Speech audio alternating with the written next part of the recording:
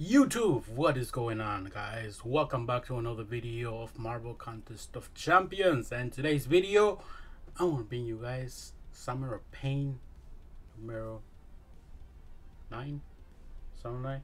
My hands don't even fit on the screen. I don't even know what I'm doing. Anyways, guys, today Doom is taking on Ghost, and we're gonna do this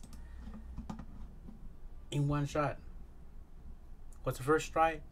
Of course not. It was not first try. But you know what?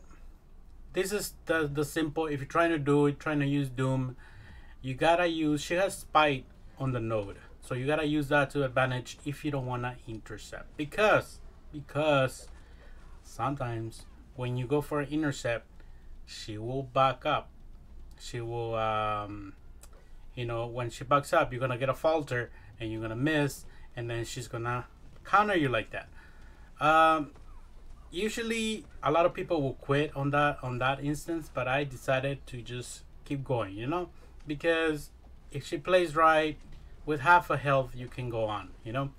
So I ate a combo to the face. One of the main things that you can do, try because it's not always up to you, is try to stay away from the corner.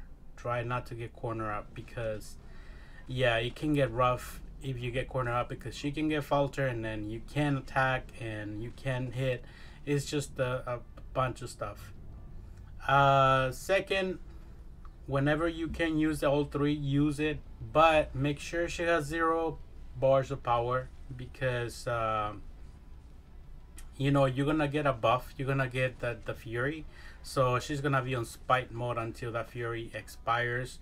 The Aurora also counts as a buff, so she'll gain power.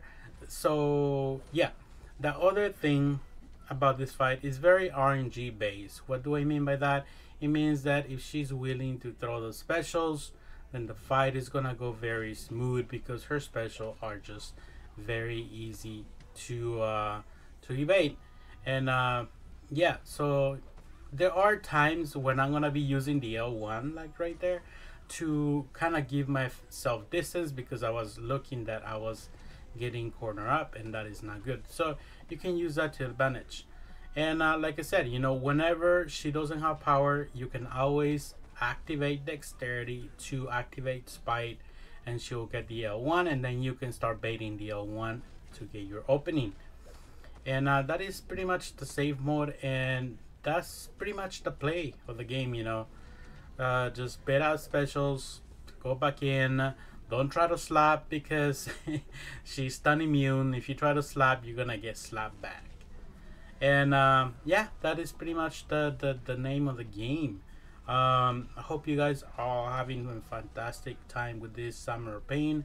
We're gonna get to open some rewards next week, so that's exciting for a lot of us, and I'm excited to know what the rewards is gonna be for the so apparently this the last milestone, the last boss, which is gonna be apparently the Grandmaster. It's gonna have its own rewards, because it's gonna include all the bosses from Summer of Pain, and that reminds me sort of like the Gauntlet, if you know what I'm talking about. It's gonna be, I don't know how many champions you're gonna allow to bring into the Summer of Pain, but it's gonna be very interesting. I'm looking forward to that. So that is it, guys. The video, it's kind of long. It's up to you if you want to watch it all, but it's a cycle, just if she's willing to throw the specials, this fight is pretty easy if she's willing to throw specials. And as you can see right there, I was having trouble her throwing that special. I was getting corner up. So it's all RNG based. This fight is very RNG based compared to Emma Frost. Yeah, Emma Frost gave me a lot of trouble. So yeah, I hope this helps. If not, then enjoy the video. I'll catch you guys on the next one. I will be